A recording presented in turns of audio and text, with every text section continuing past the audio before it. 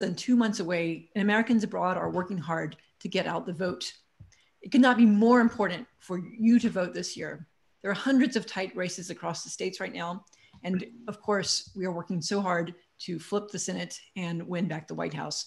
Your votes can make that difference. Today, we're going to hear from Malcolm Nance. He's here courtesy of Angela Fobbs and the Democrats Abroad Global Black Caucus. Angela is our Global Black Caucus chair and also the comms lead for Democrats Abroad Germany. She is based near Frankfurt, Germany, and is a Florida voter, which is a really important state that we are sure we're going to win. We are working very hard with the Florida party. So Angela, are you ready to take it away? I am. Welcome, Malcolm. Thank you so much. Malcolm Nance is a counter-terrorist and intelligence consultant for the US government special operations, Homeland Security, and intelligence agencies. He's also a counter-terrorism analyst for NBC News and MSNBC.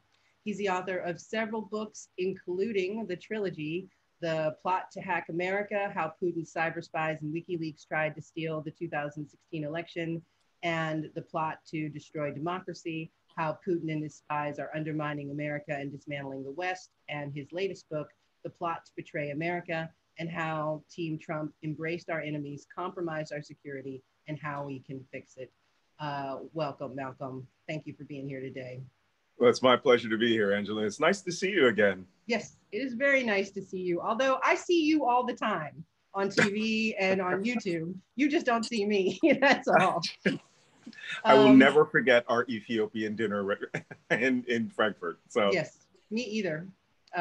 It was really great to meet you. I want to start off with asking you about Trump's latest statements about the military. As a former military person with a generations-long history of family being in the military, how do you feel, and how do you think this makes our troops feel? Well, if any of you still get MSNBC overseas and you watched Joy Reid's readout last Friday, or even if you hadn't, you probably heard me shouting on that program about just exactly how I felt about the losers and suckers comment that Donald Trump made that was reported in this article by Jeffrey Goldberg of The Atlantic. And for those of you who don't know me, my family goes as African Americans, goes all the way back to the Civil War, when my great-great-grandfather and great-great-granduncle ran away from their plantation, joined a group called the First Alabama Volunteers, which became the Union Army's 111th U.S. Colored Troops. And they fought in the Tennessee River Valley. My great-great-uncle would then go off and become a member of the 9th Cavalry Lima Troop of the Buffalo Soldiers in the Indian War, where he would die and be buried at Fort Leavenworth, Kansas. We have members from World War I. My granduncle fought in World War I and served in France. World War II, Korea, Vietnam. My niece is right now still in the U.S. Navy and was in combat off of Yemen 2 years ago. So needless to say, we're a really military family. Did I mention all 5 of my brothers were also in the Navy? So my poor ma had 6 of us in the military at one time. So I took those comments very, very personally. And so should anyone. It's not just those who are in the military or served. If you have any concern, any caring or feeling about how America got, well, to where it was in 2016. I don't want to say to where it is today, right? Because it was doing pretty good up till 2016. But we've had 244 years of unbroken unity of the nation. And that was guaranteed by the armed forces of the United States. Apparently, that stopped with Donald Trump, where the honor, the courage, and commitment of young men and women who kept the country safe. And let me tell you, I'm not one of those guys who says the military is great all the time. We're not all heroes, right? We're just doing a job. And one of the jobs that I did in counterterrorism and I lived overseas virtually everywhere, was I just don't like American citizens being hurt when they don't, unnecessarily, right? So we take this commitment to our nation's service very, very seriously. And in fact, my real claim to fame at MSNBC wasn't just that I was the counterterrorism analyst. It was the day that I was brought on to discuss Donald Trump insulting Khizr Khan, the father of Humayun Khan, a U.S. Army captain who was killed in Iraq, who saved his 7 soldiers from a suicide bomber by making them get behind a barrier, and he went to inspect the car. And in fact, he didn't have to be there. He wasn't even supposed to be there. He was just on a routine inspection. Someone on air in front of me insulted Humayun Khan and Khizr Khan in front of me. And I just exploded on television. Oh my God. So that's where I am right now. Donald Trump is a nobody. He has never done anything for anyone or given any service to the nation. The very fact that you're living overseas, each of you, you're an ambassador of the United States, whether you want to be or not. How many of you are like me? 2 years ago, I was Christmas shopping in Paris, and I went into Galerie Lafayette, and I was just getting these ornaments wrapped, and the woman says, "Oh, you're American? Oh, I'm so sorry." And then the whole line of people behind me started expressing condolences because I was an American with Donald Trump as president. You're all in this game together. So you also, as ambassadors, are doing a service to the nation, and you represent us in your defense of the people who give you defense, because whether you like it or not, there are times and things that happen, especially guys like me in the spy world. We don't tell you that we're looking out for you. We just do it, right? And let me tell you, there have been instances where I was in Europe, the La Belle Disco bombing in 1976 in Berlin, right? We were minutes behind that bomber. And we actually emptied out every bar in Berlin that U.S. service members were in, knowing there was going to be a bombing, right? We saved more than the 2 guys who died live, right? We saved many, but we don't care. We want you to be safe, and we want you to vote. Yes, yes. Everyone, please vote. If you're overseas, go to votefromabroad.org and request your absentee ballot. Ask for it to be delivered by email so that it actually arrives, since Trump has destroyed our postal service. If you're watching this from the United States, go to iwillvote.com, choose your state, and register your to vote, or request or verify that you are registered to vote. Wow, I can't believe you've written 3 books. And I realized a couple of weeks ago, I never read the first one. Yeah, but I read it. I listened to it on audiobook. I tried to, and that one was pretty startling. Could you maybe just give us like an overview of what these 3 books are about? Sure. Well, to be honest, I don't want to brag, but I've actually written 8 books, and the last 3 are all about Trump. The first one is the one that sort of no one believed, and it's still selling very well. It's called The Plot to Hack America. I wrote The Plot to Hack America in 5 weeks, and that book actually went to print and was put online on September 20th, 2016, 6 weeks before the election. And what it was, for those of you who might know what I do at MSNBC, although I'm the terrorism analyst, the counterterrorism and intelligence guy, I had written another book the year before called Hacking ISIS. And it was all the disinformation and activities and propaganda ISIS was doing. But one of the things we found was that ISIS, there were 2 attacks that were attributed to ISIS that were not ISIS, 2 cyber attacks.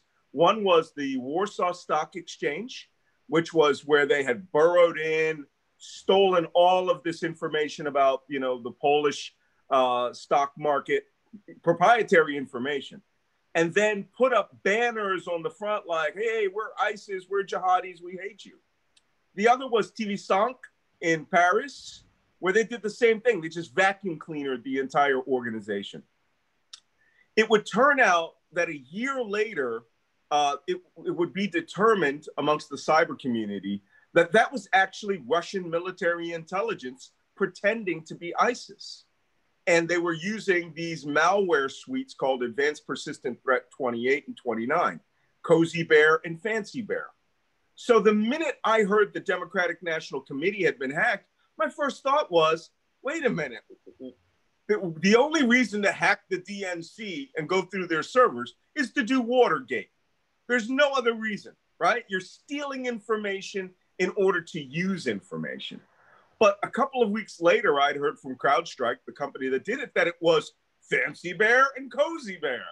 So this is in April. I was thoroughly convinced that the Russians had hacked in there.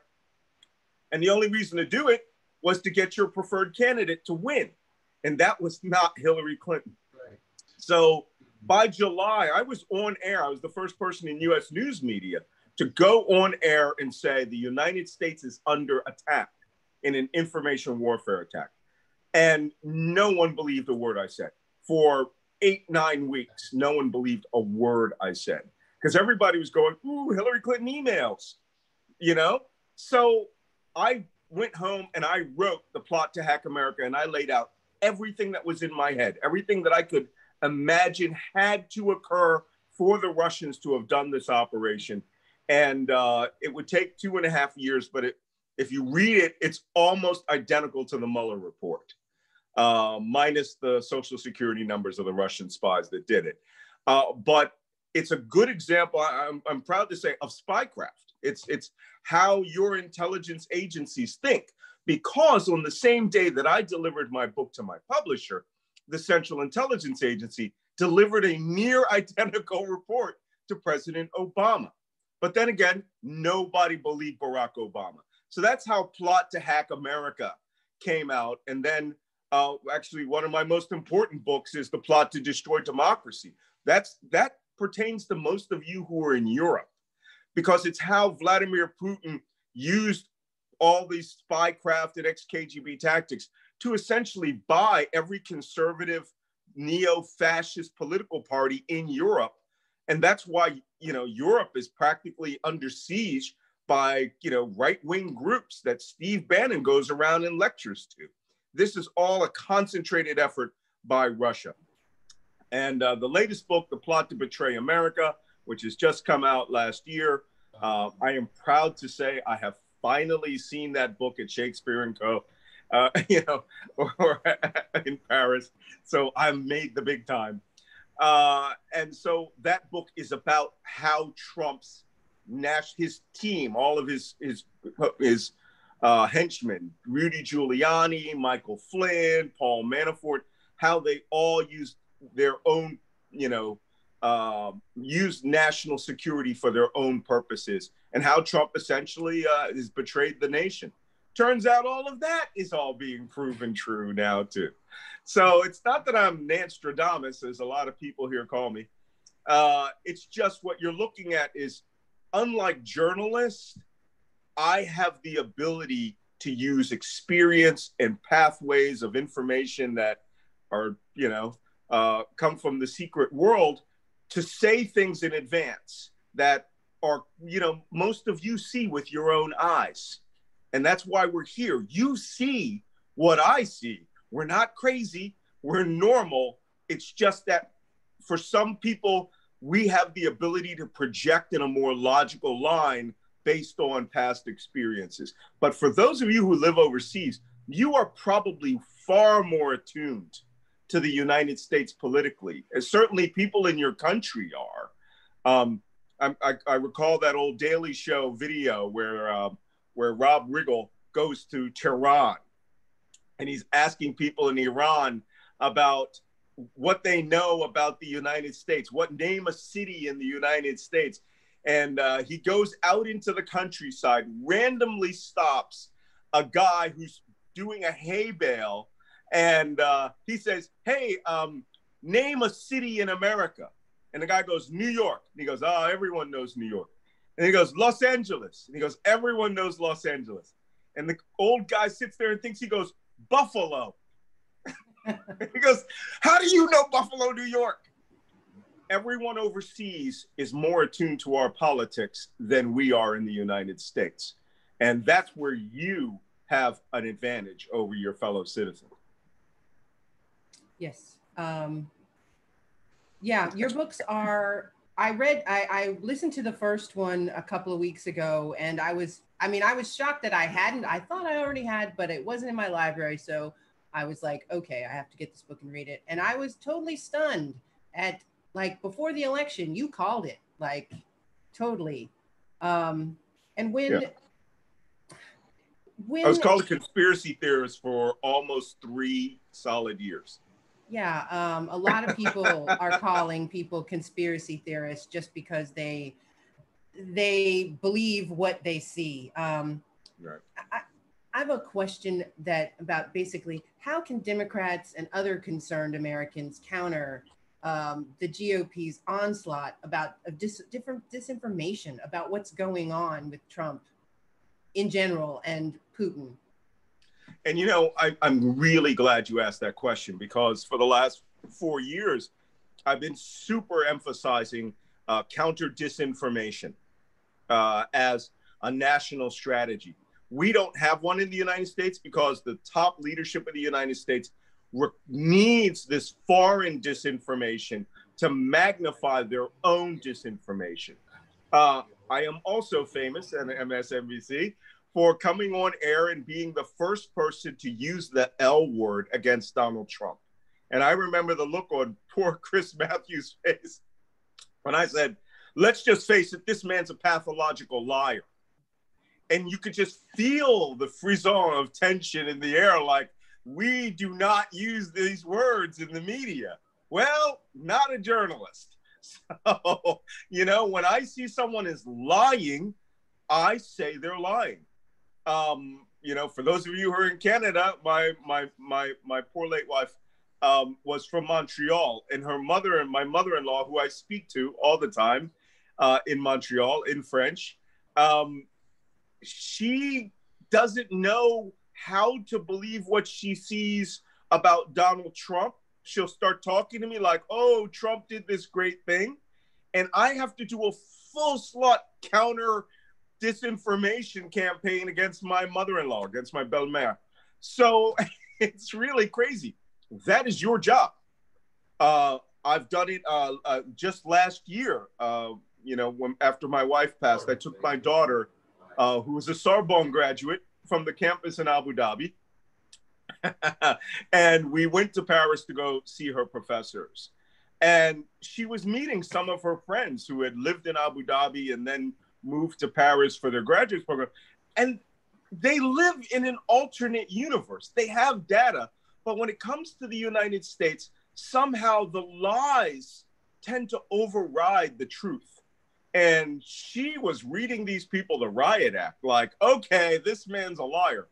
You have to represent for this country by using the basic tools of defeating disinformation. And, you know, like this person, Teresa Morelli-Fernari, who just wrote, call it like it is.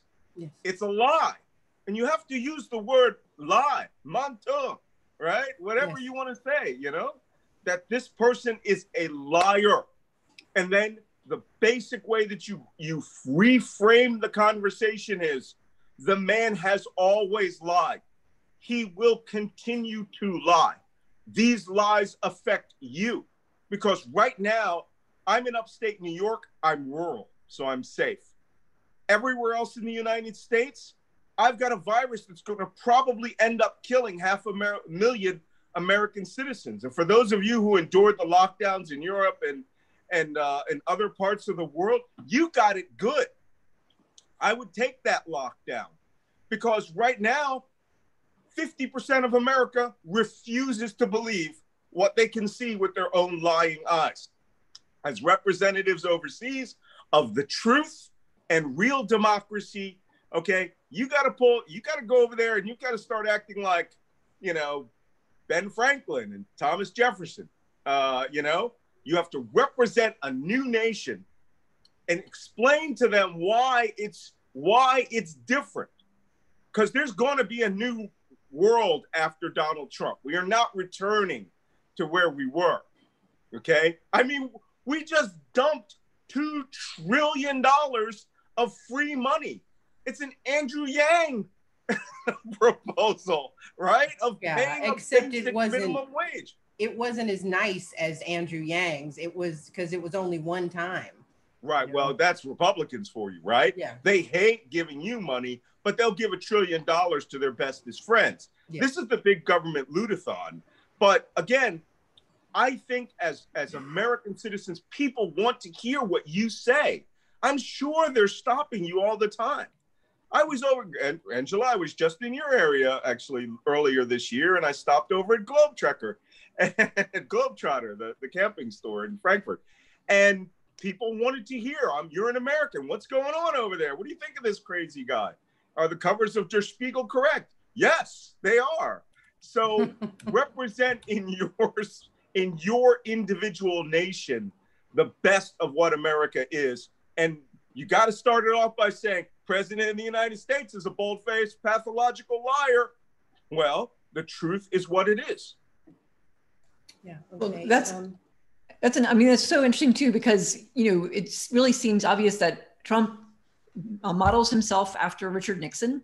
And there's so many aspects of his behavior, including his desire to speak to Bob Woodward and be recorded by Bob Woodward, that seems to kind of mirror that. Well, what is your thinking about? Why is he looking so much towards Nixon, and what is he hoping to get out of that that modeling? I have to tell you, I think Trump's parallels to Nixon stop at the paranoia, and this inherent belief that other people are doing machinations behind him.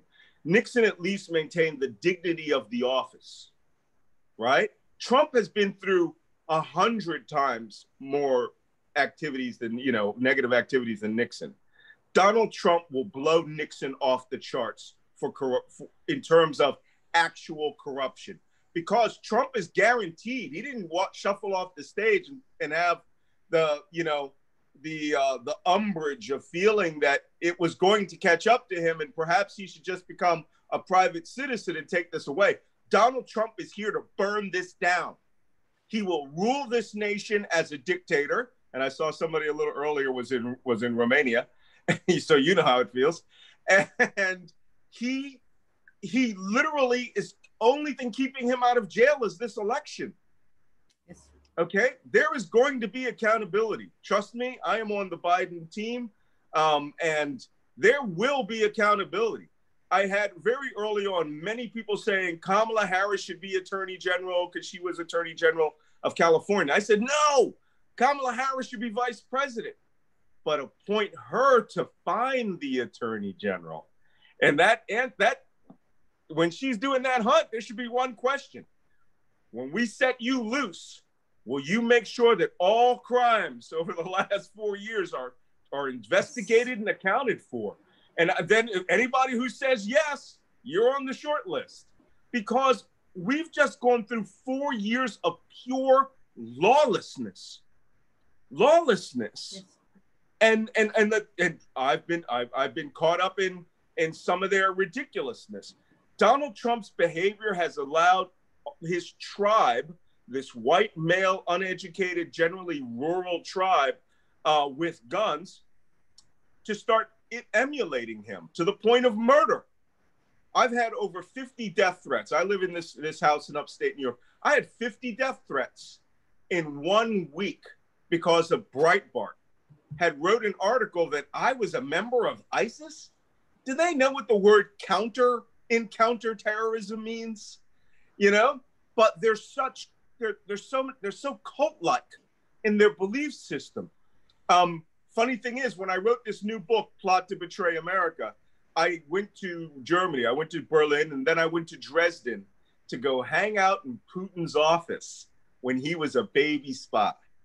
And it was fascinating. I met with some of the great Stasi and KGB scholars over there. Putin loved the Stasi. He loved how the East Germans ran the country like the Nazis and did it with an iron fist. So when he left, when the Soviet Union collapsed, his model for Russia is not the former Soviet Union. It is East Germany. And so you get a feel for how authoritarians behave.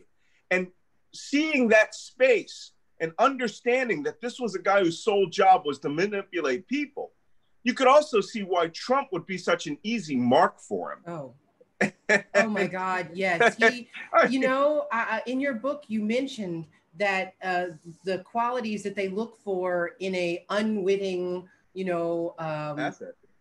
asset. And man, he fits every criteria. He's so egotistical and narcissistic, like if somebody's doing something for him, he doesn't care if it's illegal or not, or moral, or if he's the commander-in-chief of our military, you can't behave like he does. Like, it's very shocking. We have a follow-up for that question about Russia. It's from one of our members who happens to actually be in Russia. Yeah. What do you think about the theory that if Trump loses the election by a landslide, he'll resign and Pence will pardon him so he never has to face conviction? Never happen. His ego will not allow that to occur. I know people who know Donald Trump. As a matter of fact, I'm going to be having lunch with one very soon whose last name ends in Mucci. And, and I know other people who have done business with him in Hollywood and things like that. And they all say to a man, if you ever watch anyone on MSNBC, the guy to watch for really accurate, the most accurate Trump advice is Donnie Deutsch, who knew Donald Trump right up until the inauguration. And at that minute, their relationship ended. Donnie Deutsch knows this man, and he gives insights that are spy level activity. But when he says Trump will not, he says, you're going to have a hard time getting him out of the building. That's when you go, okay, that's a little crazy. But no, Trump won't resign unless, look, these guys are going to burn all the documents. They don't care about laws. They don't care about retaining things. But, if they lose, and of course, all of us are going to ensure that they lose, especially those of you who live in Florida, Michigan, Ohio, Pennsylvania, every vote counts. Every vote counts. Every dang one of them. So they will not leave office happily. Let me put it that way. And, maybe he has to go kicking and screaming. My peer on MSNBC, Clint Watts, who is an FBI counterterrorism officer, said what I think is the most prophetic thing. He said November 4th, the day after the election, until January 20th, 2021, will be the single most dangerous period in American history. Mm-hmm. Yes, it will. It's very scary. Just so everybody in the audience knows, if you'd like to ask a question, please enter it into the Q&A box, although some of you have already done so thank you. And if you're watching on Facebook Live, you can just write your questions in the chat. I'm sorry, in the comments. We do have one question that's a follow-up to what we've just been talking about. It's from Ann Hesse, who's in Germany. She's our global chair of our Women's Caucus. And she says, we have so little time left before the election. Is there anything that our Dem leaders can do, first, to stop Putin's attack on our election? And also, what can we do if Trump refuses to accept defeat? Okay, well, first, the only way to defeat any shenanigans, to use an amusing word, in this campaign is simply blow out the margins. This must be such a decisive victory that even if they cheat, there's just no way around it. I've warned, and this is where I put on my I'm going to make you afraid hat, because I am a professional at spelling out the bad things that can happen and the pathways out of them. People are always looking at Russia, Russia, Russia. Well, in this particular election, if I was going to really predict someone that would need to help Donald Trump, I would say North Korea would do an incredibly obvious, sloppy hack of a critical state. And this time they wouldn't give Donald Trump 10 or 20 million votes. They give the Democrats 20 million fake votes, right? Like say one county in Wisconsin that has 20,000 people in it suddenly has 3 million votes for Joe Biden. That is the making of civil war right there. Because Donald Trump, aided by his buddies in North Korea who have real capability, can say, this entire election's a sham. I'm nullifying this. Constitution doesn't have anything in it that says that this election can be nullified. The election will go forward. There will be an inauguration on January 20th. Donald Trump can make a machination. Whoops, sorry. There you go. Donald Trump can use these machinations to essentially say, I'm president, and that's just the way it's going to be. And he'll have an attorney general behind him who'll go with it. And he thinks he'll be able to engineer the Electoral College and the Supreme Court. Now, it may end up Nancy Pelosi as president on January 20th if it's not resolved, because that's what the Constitution says. She's third in line. Wow. Yeah, okay. You are making me a little scared, but that's okay. I was already scared anyway. I know. And the good news is there's hundreds of local election offices in Wisconsin. So it'd be really hard to send 1 million votes to Wisconsin.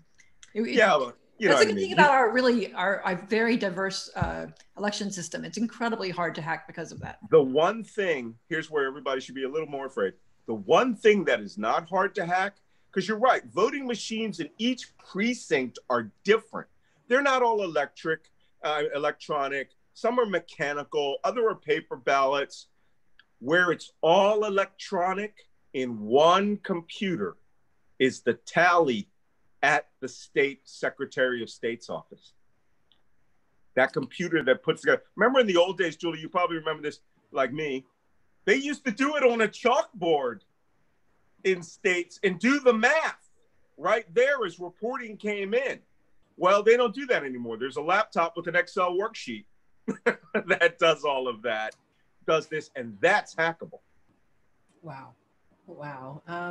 We have a question that was sent in from a member, David Minur Nabati. He's in Beirut, Lebanon. And his question is, what specific actions can we push the U.S., our candidates, Joe Biden and Kamala Harris, especially in the Democratic Party, to do in the upcoming 4 years to improve representative democracy in the world, and specifically in the Middle East? Oh, just first off, I want to say hello to all my friends out there in Lebanon, Shnurik, Kefalik, but it's a really good question. And I hope you and your family are well after that terrible accident in Beirut. I haven't been in Beirut since 1984 when I had my own bombing down at the airport. So good question. What can you do? What can Joe Biden and all them do? Exist and form a government, because what's happening right now, we have 4 years of the dismantling of democracy around the world. Almost 70 years of work has been personally undermined by Donald Trump. I mean, people say, well, is the guy the Manchurian candidate? No, he's not the Manchurian candidate. The Manchurian candidate was manufactured through a psychological, conditioning. Donald Trump himself has a Manchurian candidate mindset. He's going to go in, but he's working for someone else. And that someone else, Vladimir Putin, he personally said, what I loved about Vladimir Putin is last year he came out and gave a speech where he decided, it was almost like he said, Malcolm, no one believes your books, so I'm going to give a speech validating every point you made in them. And my favorite point by Putin is when he said, liberal democracy around the world needs to be dismantled. It is a failed ideology. And I said, "Go, that's great. I wrote 3 books about how you said that, how you were acting in that way." Trump is an asset of that ideology, the dismantling of democracy, because democracy gets in the way of oligarchy. And oligarchy is essentially untold billions and trillions of dollars that have no flag and no loyalty to anyone but money. These are the guys. Trump is the reason that he became president is he wants to be an oligarch. He's not. He's too poor. He wants to have a giant mega yacht that has an elevator for smaller yachts. Okay? But he can't afford it. And being president of the United States does not give you access to the oligarch world. So, as a former US intelligence officer, tracking crazy oligarch money going to terrorist groups was a full-time job.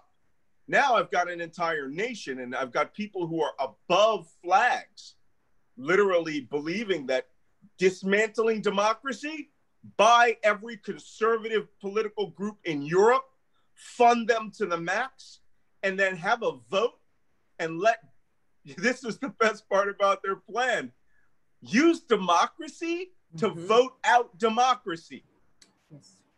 Yes, that is their plan, 100%. And so far, it's working, unless we do something. So I would advise everyone to vote. Go to votefromabroad.org or iwillvote.com, register to vote, request your absentee ballot. Don't delay, time is running out. And get 3 of your friends to do the same thing too. Yes, yeah, 100%. Have a vote party. Get together, fill out those ballots. That is true. Buy them pizza. Buy them pizza. Or whatever it takes to get them cannoli, to vote. that's right. Yeah, whatever it takes. Or pizza's not good enough. It's true. A steak doesn't matter. I have a question from a member from Greece. How precarious has the Trump approach made the situation in the Eastern Aegean? Oh. That's a good ass question. Let me tell you something. First off, for those of you who are in Spain, I lived in Rota, Spain for 8 years. And that's where I deployed all over the Mediterranean. I have been everywhere in the Aegean Sea, even some of the more obscure islands. Well, here's your problem with Greece. It's twofold. One, while you're looking at the Eastern Aegean situation, but that means the territorial waters between Turkey and Greece, and where Turkey put hundreds of thousands of refugees into the water to go into Central Europe and destabilize it so that Erdogan could actually, essentially turn his country into a dictatorship. At the same time, the Russians were backing Greek right-wing conservative groups over there who also were destabilizing your country and your economy, right? Fascist groups. Now, I want you to think about that word. Greece literally had to fight itself free of Nazis in World War II, right? And the same fascist groups, the same ideology that were backing the Nazis, okay, are now came to prominence in Greece and Italy and Hungary, and actually run the government of Austria and AFD in Germany and Front National in France, and tried to get Catalonia to separate from Spain. This stuff is not happening in a bubble. It's happening to all of you collectively because there is oil and oligarch money buying people, right? Like Gerhard Schroeder, the former chancellor of Germany. There's a German phrase that they use for former political leaders who have been bought by Russia. It's called Schroederization. Pretty soon it's going to be called Trumpification because they are buying people. And the funny thing is, it's happening in public. I mean, look at it. I'm going to give you a quick little aside. You think it's only happening to politicians? I'm going to name 2 other people that it's happened to. Gerard Depardieu, the famous French actor, is living in Russia, has a Russian passport, loves Putin, and all he acts is as a spokesman for Moscow while he's sitting around getting drunk and chasing 18-year-old women. And the other is Steven Seagal, the actor. He's a Russian citizen now. How are you guys not knowing this? He's a Russian citizen, emigrated from the United States, best friend of Vladimir Putin, goes over there and, pretends like he's teaching karate to the Spetsnaz. All of these people are being bought, right? Donald Trump, those are the actors, right? Donald Trump, oh, by the way, David Duke, the head of the Ku Klux Klan in the United States, has an apartment in Moscow. Who does he share that apartment with? Richard Spencer, the head of the neo-Nazis in the United States. Because, what's this? Depardieu is a communist? Wow, that's crazy. But Richard Spencer, the head of the neo-Nazis in the United States, who is married to a pro-Moscow Ukrainian, who is the official translator of Alexander Dugin, Putin's philosopher. These people are incestuous, and they all have this thing where Moscow is the center of the white Christian universe for them. And that's why democracy, American democracy as it's existed from my birth town, Philadelphia, since 1776, no longer works for them. They want a dictatorship, or as I call it, a constitutional autocracy in which the Constitution applies only to the 30% that voted for Trump, and the rest of you get screwed by the autocrat. Wow, that is horrifying, yes. Especially the fact that people are so, I thought Steven Seagal was rich. Why would he need to be bought off? It just seems weird. The same reason that ISIS did their operation. I've written several books about the juxtaposition between extremist groups around the world. Women and money. I don't know why, but they all think that, Russia is one continuous Miss Universe pageant. Yeah, okay. I'm pretty sure it's not, but it's in the heads of these men. Yeah, yes. That is true. I have a question from Angela Parker. She says, how the Trump administration is removing troops from Germany. How does this help Russia? Oh, well, one, it destabilizes the NATO alliance. Two, here's where it really hurts us. These forces in Germany are not forward deployed combat forces. They're the people that ship food to Iraq and Syria. They are the air base that we have there, right? Ramstein Air Base, and the military hospital, right? Landstuhl, which have been there since World War II. Mm-hmm. That is our principal evacuation point for anything that happens in the entire Eastern Hemisphere. If you're wounded, all right, you are sent to Landstuhl to be stabilized, then flown back to the United States. Stabilization could take months, all right? For some strange reason, Donald Trump now believes that whatever Moscow wants, Moscow should have. By removing U.S. troops from Germany, it destabilizes the alliance that we've had since the end of World War II, because he hates women, and Germany's run by a woman. Mm-hmm. And let me give you another point of fact about Germany, because I was there just before coronavirus. Germans are actually better Americans than we are right now. They're the ones going, hey, what's wrong with you guys? What's up with don't you remember democracy? Don't you remember how you fought to get rid of fascism? Why are your people becoming fascist lovers? When I got to go to Germany to get a lecture about that, the world is topsy-turvy. Yeah, that's it's always amazing to me when I see all these Americans who are like neo-Nazis and they're Confederates, and it's really disgusting to me. Like my grandfather fought in World War II to rid the world of Nazism, not so that all these people can just be like, "Ooh, I'm a Nazi." We were the good guys in that war. So come on, Americans, shape it up, really. And Donald Trump does not believe in the outcomes of that war. that our job was to help foster democracies and freedom of how can I put it? Freedom to participate in government by nations and expand them. He is a fascist. Yes. Let's just use the term. What did Mussolini define a fascist as? A dictatorship of the corporate right. The guy who created fascism came up with that term. So Donald Trump is a right-wing corporatist. And so anything that gets in the way of that money, he is against. And what has been in the way of that money has been American democracy. You have to understand something also for all of you. Americans, I'm going to go on a limb and say it, not you who are overseas. You're obviously much smarter than usual. Americans are not that smart anymore since the greatest generation has started to die. They knew what the stakes were to save the world.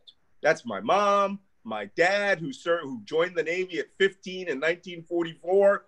And when the wars ended, they realized that keeping the world stable was good, and they didn't have to go fight any more wars. The people who are in now are essentially their children, who are, these now in their 60s and 70s, who don't believe in those values anymore. Their value now is money. And their money comes from with their belief that one tribe should rule America. And that is the white, male, uncollege educated rural tribe. Quick aside, I did the global security program for the Peace Corps about 15 years ago, created this whole organization. And I had to go to Papua New Guinea. And I learned tribalism firsthand. Every village in New Guinea is terrified of the next village. So every person in that country who is not from that little cluster of houses is terrified of every other person. That is what Donald Trump is trying to do in America. He is trying to tribalize the country. I actually had somebody, I swear to God, this is not a joke. I said the motto of the United States is E pluribus unum, from many, one. And some wiseacre right-wing crazy said, where did you get that?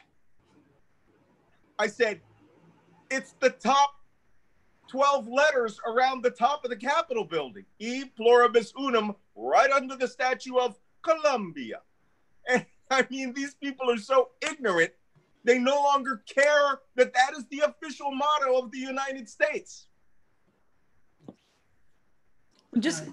That is amazing. And, a recent study just came out saying about how, basic facts and basic information is low and limited in the United States. And you really see this playing out. But going back to the military, that's really cool that you're in Rota. We were just in Rota doing a lot of voter outreach with all the naval folk there. And, one of the things that comes up as a question for lots of people are, if Trump does lose the election and stages a push, what support do you think he would have from the military? Here's the way the system works. I answer this question weekly. The armed forces of the United States will carry out any orders that are, one, lawful. Okay, we have a personal, individual obligation to resist and refuse to follow unlawful orders. So, for example, if Donald Trump, after the election, says, I'm mobilizing all of the army units in the United States to guard against Antifa takeover of U.S. cities, the chairman of the Joint Chiefs of Staff will say, I'm sorry, in consultation with the other Joint Chiefs, that is an unlawful order. There is no intelligence supporting that. You can give that order. Since the My Lai massacre in in Vietnam, the rule is you must disobey an unlawful order. The armed forces isn't doing nothing. There aren't going to be any coups. There aren't going to be any push. And if he decides that this is freaking, that he thinks that he's in Munich 1935 and he's going to take his brown shirts and go around and start, I don't know if that's 35, somebody check my numbers, but it's around there, he's going to take his brown shirts or take his black shirts and go out and start using federal law enforcement agents like they tried in Seattle. You know, those cops were on Customs and Border Patrol, and they were the Federal Protective Service. Those are the guys who are running X-ray machines at embassies and consulates and things like that. No, this is not going to happen because, one, the system's not designed for it to happen. Two, you know, Vladimir Putin actually gave a speech where he warned Donald Trump in public to be on guard for what he called an American Maidan. Maidan was the revolution in the Ukraine, which pushed out the pro-Moscow government through pure people power, hitting the streets. Putin is terrified of people power. He hates it. That's why he just poisoned Navalny, right? People, I'm telling you, 100 million Americans will hit the street the next day. And I wouldn't be surprised if we just had to occupy buildings. But I don't know if anybody's been to DC recently. There is a giant white concrete wall all around the White House now. I mean, that guy, he's got paranoia going. I mean, meth head level paranoia going on in Donald Trump's White House. But the military's not going to get involved. We'll just stop following orders. We're like, okay, I'm just going to fix my tank. That would be, I hope that's the case. We have a question from Christina in Norway. She asked, can you address the threat to NATO if Trump wins? Interesting question from a Norwegian who aren't in NATO. Yeah. I spent some time in Norway a year or so ago, actually. And it's fascinating. First place in the world that I had a Norwegian recognize me as being a person who was on Bill Maher's show. I was like, okay, that's weird. So the threat to NATO is very severe. Donald Trump had a meeting with the Prime Minister of Sweden. And because he is ignorant of everything, he thought that Sweden was a member state of NATO, which it is not. Sweden participates in NATO activities for its own defense, but it is not a member of NATO. So the prime minister had to explain this to him, you know, Barney style, that Sweden is a separate country, even though it's Scandinavian, it is not a member state of NATO. It just participates with NATO when it wants to. Donald Trump, this was 2 years ago, Donald Trump said, that's what I want for the United States. It was the first time that he indicated that he wanted to withdraw from NATO. I suspect we will be out of NATO next January if Trump withdraws. Donald Trump, I don't know how to explain this, but whatever happened between him and Putin, Trump just doesn't follow orders. Trump embodies the philosophy of the people that he thinks will reward him for what he's doing.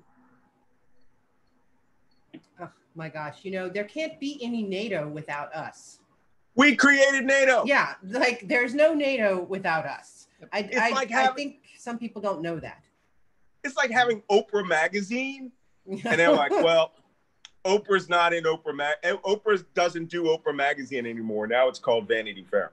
I mean, it ain't the same thing, right? It won't be NATO. There will be a rebellion in the armed forces at that point, just mass resignations. No one will want to serve. Yeah. All right. We have tons of questions. Everybody loves you, Malcolm. Give me some rapid fire. Okay. All right. Rapid fire. Ooh, not all these are so deep. What do you say to Trump supporters in order to penetrate the adoration? Is that rapid? No. Last Friday on Joy Reid, I'm going to give you a play out of what I said on Joy Reid last Friday. And I said, you know, I was a Navy chief. We are the middle management in the military. We are respected because we usually have 10, 20 years of experience. And, you know, we are the common sense level between officers and enlisted. And I said, I'm going to ask a question that needs to be asked of Donald Trump. by someone. Someone needs to go up and ask, what is wrong with you? Right? I mean, this is the only way to get Trump voters. I found that this counter ideology tactic is what we had to use on ISIS members. The only way to deprogram them was to introduce what we call the weapon of doubt. And you would juxtapose whatever horrible thing with them personally, right? And so, for example, you would say, oh, you're a Trump voter. I'm sorry, so why do you like to cage children?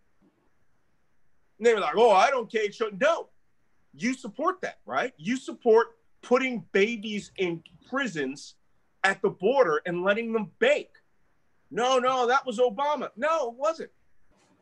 By the way, I mean, it's just one of those things. You got to hit them directly. Why do you hate women? Right? And they'll say they don't. Well, Donald Trump hates women. You hate women. Why do you hate black people? I don't hate black people. I work with black people. No, you're a racist. People say, oh, you can't use racist. You have my permission to use the word racist in my name as much as you want. Because these people, there was a great book called Hitler's Willing Executioners that talked about why the butcher and the baker from tiny villages in Germany came to be enthralled and in love deeply with Adolf Hitler, to the point where they would go out to the Russian front and execute people with guns or be guards at Auschwitz-Birkenau. What's happening with the Trump people is this form of cultism. He embodies their belief. They always say, well, political correctness. We don't like political correctness. That's saying I don't want to be allowed to be decent. I want to be allowed to call someone the N word when I want, or the S word when I want, or the W word, for those of you who live in Italy, when I want, right? I have the right to be an anti-Semite. I have a right to hate Muslims. No, you don't. You got a right to get your butt kicked if you do that in America. But let me tell you, I run into one of those guys in Europe, there will be a serious recalibration. First thing I would ask is, why the hell are you in Europe? Right? Moscow's that way. Move. Okay, you want a racist state? I'm sorry for those of you who live in Austria, but you want to go out there, go somewhere else. But you're not an American. You cannot represent a country that was represented by Thomas Jefferson in Paris. And here's why I say that. I mean, come on. He was essentially there having children with his wife's half sister who was black. That's pretty liberal for 1778. So just pointing this out to you, okay? Some historic facts never hurt. That's right. Do you have time for one more fast question? Okay, sure. This is from Adrienne Johnson. She's in the UK, and she says, what is the danger of the divide and conquer ideology behind Trump's law and order narrative? Well, the danger is that it will mobilize his base. It has no other benefit. He stokes violence so that violence gets on television screen. In fact, he actually started his initial campaign in 2015 and 2016, pushing law and order. And it didn't stick. What stuck was Hillary's emails. And so he went with that. But don't forget, in 2018, it was caravans are coming from Latin America and MS-13 are coming. This is his trick. I think Americans are sick of it. And, one last thing I want to mention before I finish out here. If you guys have mas and pas out there who are Trump voters, okay, and you want to try to give that little bit of dignified deprogramming, just say, would you vote? I always kick off with the racist. You vote for everything that man stands for, which means you stand against America. Why do you hate America so much? And they'll say, I love America, freedom. No, it's not freedom. You're a tribalist, and you want the white tribe to dominate, and you want this fat draft dodger who He's got 5 children with 3 baby mamas. Use that phrase on him. They hate hearing that. You know, everything that they accuse minorities of being, Donald Trump has been. He steals from you. He gives his children jobs. Why do you support this man? Vote this election. You're going to vote for America or you're going to vote for Trump. There is no in between. Wow. Well, thank you so much for joining us today. As always, you are incredibly enlightening, and I think many of us could listen to you for hours, for sure. Definitely. I have one last question that just, it's a quick one. Okay. I think her name was Christina in the audience. She asked if Biden asked you to be the DNI, would you do it? Director of National Intelligence. Here's the kicker. To be Director of National Intelligence, you had to have had a career position or a career in intelligence or a background in intelligence. I have been more qualified than the last 2 directors of national intelligence. Well, you're definitely more qualified than the one now. So I'm not, yeah, definitely better than Ratcliffe. And for you guys who had to put up with Grinnell in Germany, what an embarrassment. What a moron. You should have just stripped him of his credentials. No, I'm not qualified to be the Director of National Intelligence. But there is this counter-terrorism ambassadorship that's staged out of Paris that could take. See you all on Rue de Rivoli, right? We'll be hanging out at Place Vendôme. You can come up and say hi. You have all your books at Shakespeare & Co. That would be perfect. That will be good. We'll have a book signing. That would be awesome. Thank you so much, Malcolm, for joining us today. Thank you to the audience for joining us. Everyone, request your ballot if you haven't done it already. Make sure your relatives and friends and acquaintances are got to have their ballots and are registered to vote. Tell all your friends. Tell people you don't even know. You know, right. We're at the point of just walking up to people on the street saying, "Are you American?" Because it's really important that we blow this election out. Yeah. We got to blow it out because we can't have 4 more years of Trump. There'll be no more United States. There'll be no more freedom. It'll just be. Will you tell us to go to iwillvote.com? We would love to hear you say that for everybody. Sure. Oh, you want me to say that? Yes, we want everyone to. Go to iwillvote.com. I have one last comment to make. This is on a sad note. 1 year ago tomorrow, my wife passed away from cancer. She was a very funny person. She was raised in Montreal, but she was born in West Lafayette, Indiana for 6 months. So she was an American citizen, even though she had this huge, funny French-Canadian accent, right? I will feel personally destroyed if the country that I fought for and the nation that I helped build and which I met my wife and we worked together. I actually got her to work with me in Iraq, right? She's a landscape architect. Anti-suicide bunkers. That's all I want to say about that.